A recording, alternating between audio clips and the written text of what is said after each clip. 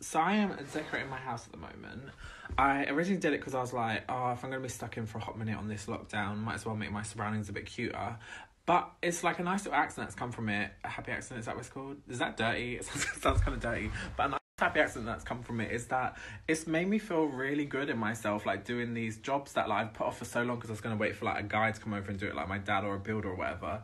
That obviously they can't come over now because of this lockdown, and I'm like, I've done them myself and I feel super empowered because obviously they're like stereotypically masculine jobs, and it's like, girl, are we still doing this? It's 2020, can we, like, you know? And it's just, I think a lot of us are in prisons that we don't even realize we're in because that like gendered stereotyping is just so deeply ingrained in our like psyche.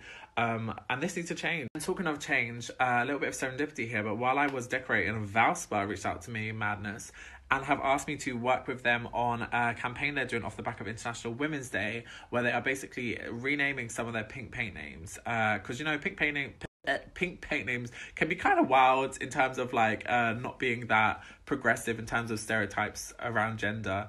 Like they'll be called things like, I don't know, like princess, vagina, lady, sprinkle, and it's like, really, do we have to call paint that?